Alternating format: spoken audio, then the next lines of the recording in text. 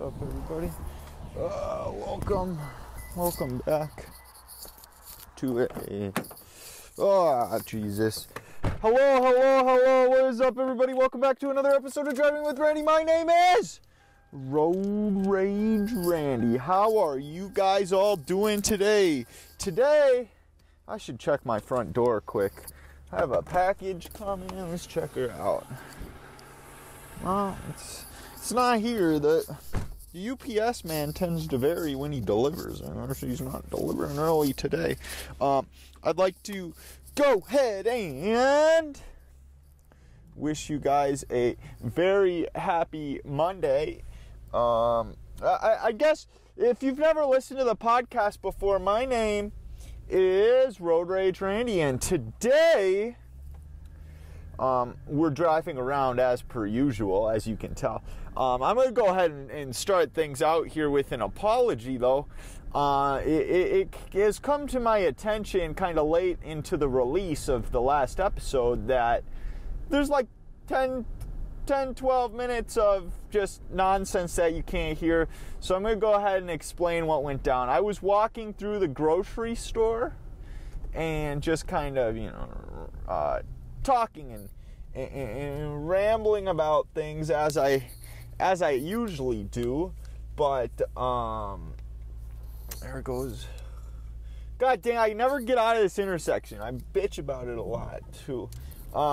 It's been something.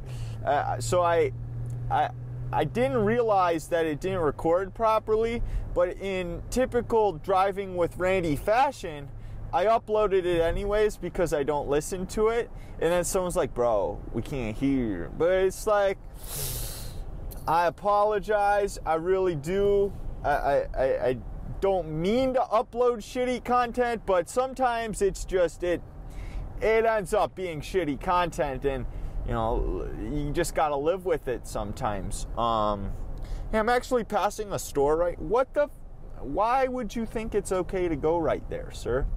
I'm passing a meat store right now. They had samples on Saturday, so I went around with a toothpick, grabbed a bunch of samples. They had some like maple syrup beef stick. That was pretty good. Or it was maple, I think. I don't think they put syrup in it, but it was maple, and I'm gonna tell you, it was good. It was absolutely delicious. Yeah, I also got a pound and a half of bacon. So I walked into the store and I'm like, 1 pound of bacon, and then we get to talking, and then he's like, you say pound or pound and a half? I'm like, you know what? Pound and a half. Why? Because bacon. Who wouldn't want more bacon? I mean, let's just be honest. Love me some bacon. We actually used that for some bacon mac and cheese. Shout out to my girlfriend's sister and mother for making some bomb ass mac and cheese. And there was broccoli too. Oh, and some garlic bread. It's just, that meal brings me back. I had good times Saturday. So actually Saturday we went for a drive, just a drive along the river. A simple day, driving along the river. We saw many eagles. We stopped, we pulled over, saw some trains, we saw some beautiful bluffs and cliffs. It was just, I don't know, the day just doesn't get better than that. It's simple, fun entertainment. What are you doing? Is there a cop up here? Or why are we braking? Just suddenly braking out of nowhere. Oh, and now we're struggling because this guy's backing up. Wow, what a struggle. I mean, two construction trucks trying to get into the same spot, but they're both in the middle lane. What a struggle. Anywho, I want to talk about running today. So I actually went for a run yesterday. I'm not a runner, and I usually only ran if it's raining out. The conditions aren't ideal for skating right now in Minnesota. I mean, it's 30, sandy, and wet.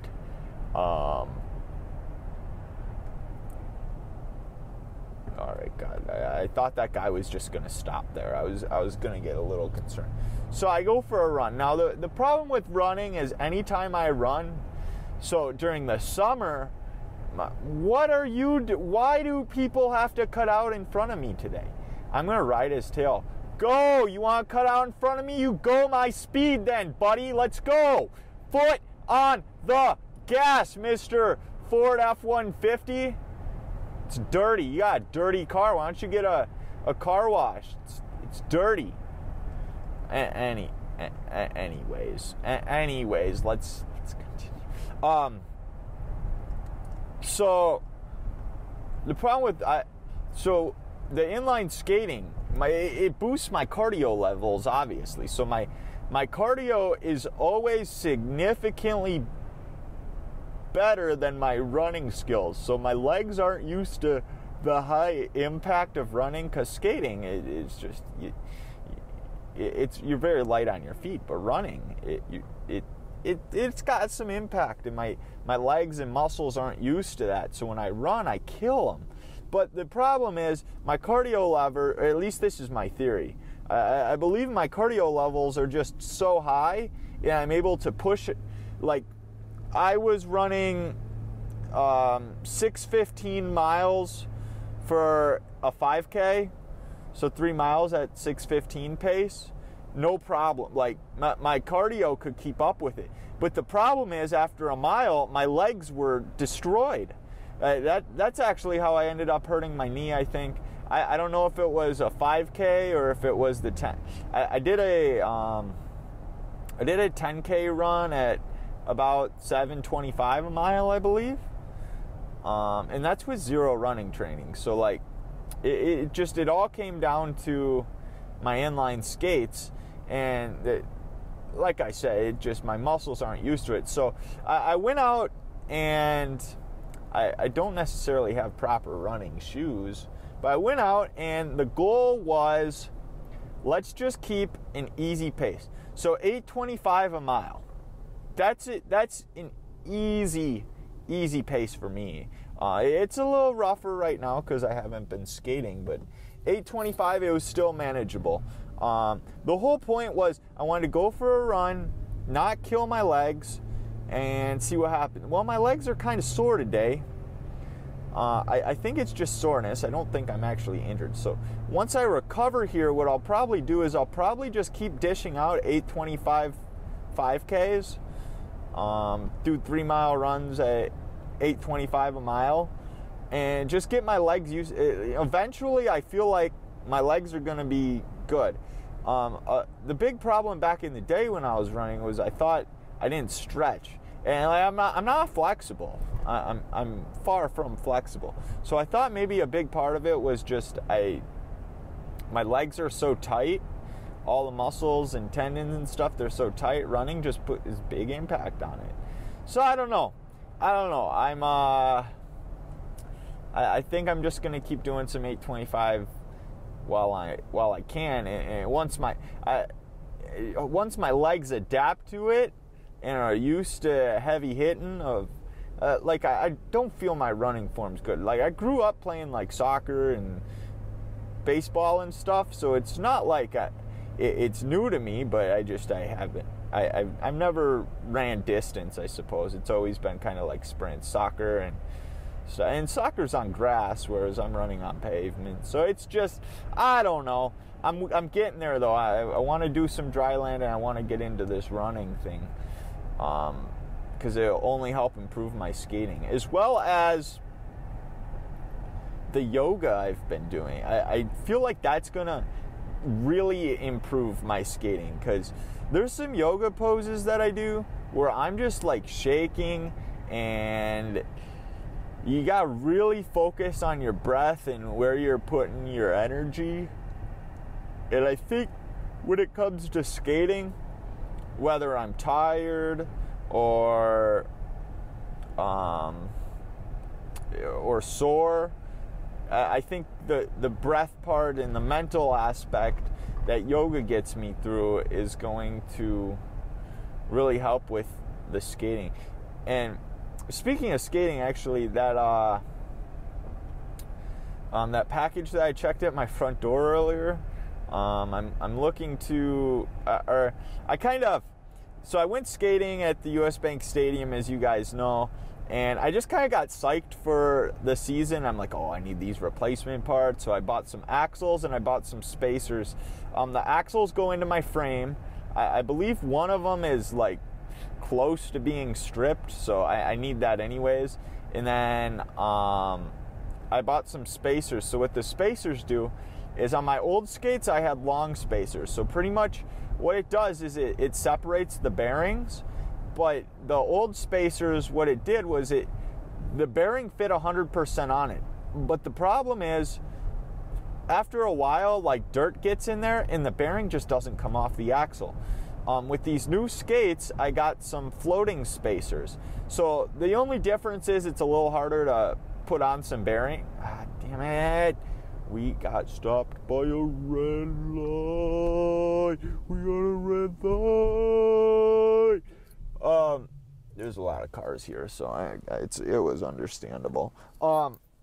Anyways, so the spacers they're a little harder to put in, but they're going to be a lot easier to take out, obviously. So I bought some of them, and then I saw a cool hat. There's a brand called Flying Eagle. They don't make racing skates. They make more freestyle, free skate. They're called free skates. Pretty much it's just like it's like a hockey boot, but it'd be like your normal inline skate, but it's carbon fiber, and usually they have more frame options than a standard fitness skate. Like you can adjust the frame. Like on my speed skates, you can adjust the frame the long way. You can't adjust it front and back. They do make skates where you can do front and back. Mine only does side to side, which is fine. Like the skates get the job done, and the whole point of me getting these skates was to kind of learn and figure out if the speed skates is what I actually really love. And let me tell you, folks, it is. I absolutely love it. God damn, what was I gonna say? Should I cut in front of this car? Everyone else seems to be cutting in front of me today. Oh my god, and he's turning. I definitely could have. We're just creeping towards. Alright. What was I? Yeah, so I ended up buying them, and then I wanted free shipping, so I ended up buying 6 tires or 6 wheels. Wheels aren't cheap. I think I pay $12.95 per wheel, which is that's quite a bit of money. God, the car wash is so backed up. Like, I need a car wash, but at the same time, do I really want to wait in line? Do I have the kind of time today to be waiting in line? We're gonna park right here. God, a couple months ago, I would not have parked here. Why? Because there's cars near here, and I don't fucking know how to park, but I'm getting better at it. I'm gonna go run into the gas station quick, buy some stuff, and then I will be back to talk to you guys. All right, so when I walked in, so I got 2 breakfast sandwiches, but when I walked in, I kind of realized, what was the whole point of me telling you about running? Oh, my legs are sore. I don't know if I mentioned that or not. Like I said, I just kind of talked to myself, and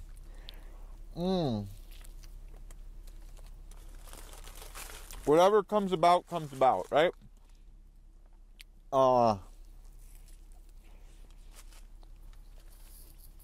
We got a waffle breakfast sandwich. It's sausage, egg, cheese with a maple flavored waffle top bun. Now, here's the thing, ladies and gentlemen.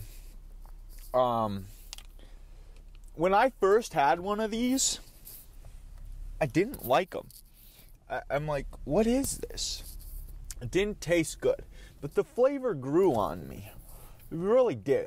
I think it's just like I had to give it another chance. I had to give it a little bit of time to set in, and I had a second. I'm like, God damn it, these are really good. And so now I just used my coupon, buy one, get one for $1. I couldn't be happier. These are delicious. What else was I going to talk about? I did buy. You guys remember the last podcast where I bought a dragon tea, I believe. It was a dragon white tea, and I did a review on that. I got the other kind. It's the dragon tea, but it's called Yerba Mate. I don't know what that entails, but it's called Yerba Mate. Does it have any, like that other one had that funny thing on it? Well, it does. So if we get stopped at another red light here, I'll read that to you. I kind of hope I do. And then we'll have good content. Good.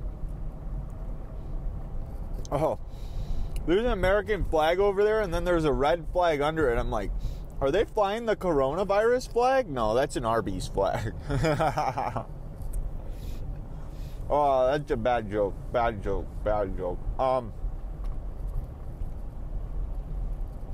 Yeah, the running. My legs are a little sore, but the yoga has done wonders for my life. Like, just my life.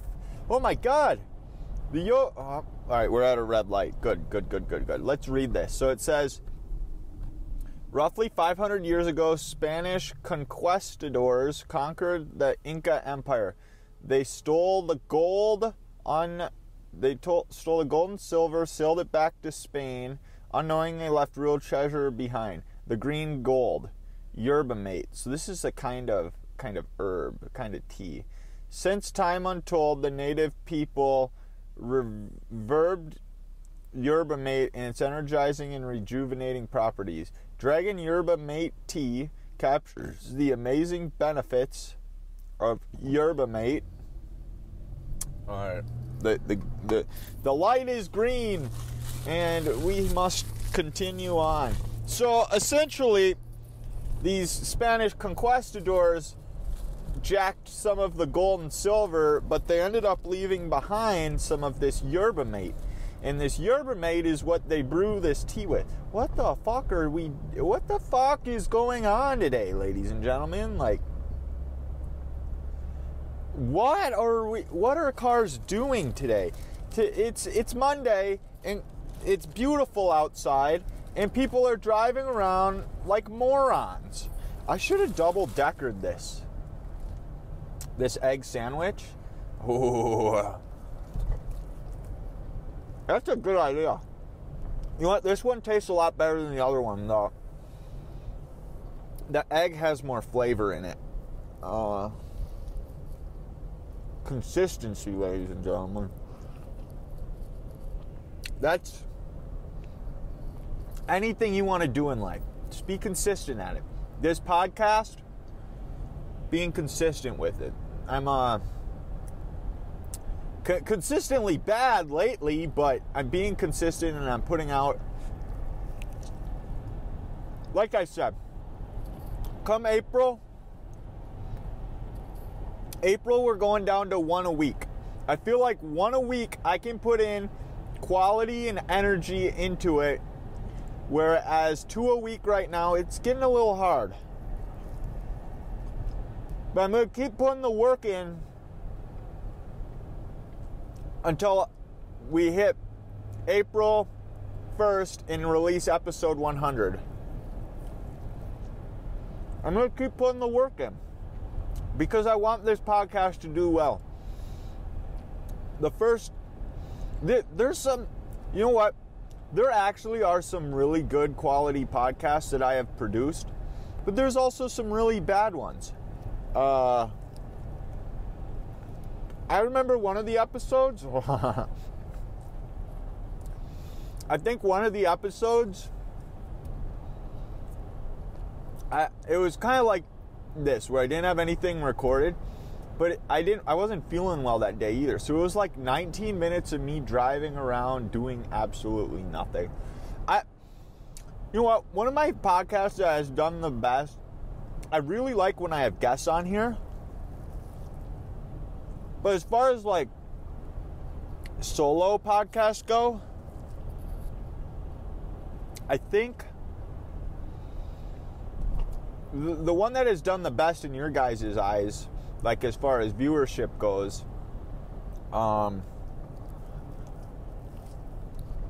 I believe it's called Let's Navigate or something. And I remember it was just me going to look for my friend, and I was out of data, so I couldn't plug it in, and I needed to podcast, so I decided to podcast. It was pretty much me like, this road. You know, I had the whereabouts of where he was, like, whereabout, but I didn't know exactly where he was, so...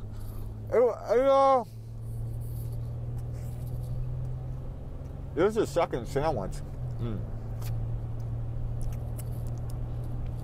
I eat a lot when I drive, though. That's bad.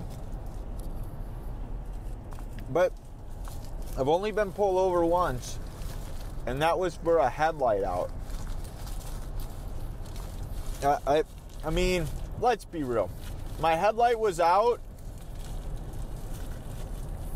and that lady was really nice to me. I was literally on the turn to my street, too. She's like, "Can I see your ID?" I'm like, she's like, "Where you live?" I'm like, "Right around the corner here." He's like, "All right, just get that fixed." I'm like, "Yes, ma'am." And then I drove around with a light bulb in my... When the rear one goes out, if the rear one goes out, let me tell you, one of the downsides to having a 2007 Toyota Sienna is if a rear light bulb goes out, you have to take the entire back off the trunk. That's kind of a pain. I've had to replace those. I had to replace the actual mechanism that... listen, as much as I don't know about cars, I'm actually pretty good at replacing things. So I can replace the light bulbs in the tail and front. I can, I replaced this aux port. That was easy. So the handle that you have to press to make the trunk open, I had to replace that as well. I did that by myself. I actually did that, and it was like 3 degrees out, and my hands were numb. Everything always breaks in the winter. So I had to replace that in the winter. I replaced this aux port in the winter. Why can't something break in? I mean, I don't want anything to break in the summer, but I'm just saying it'd be a lot easier on my hands and my well-being if we just replaced it in the summer. I don't know how we got in that. I was talking about consistency and how you want to do something in life, you just got to be consistent at it, you know? Say you want to be a runner. Consistently go out and run. You're going to have bad days, you're going to have good days. But you'll get to where you want to be if you push yourself hard enough. I don't know, that's just that's my little inspirational talk for this month. Actually, someone else sent me something today that was pretty inspirational. It was like the something I don't know. It was something in relate.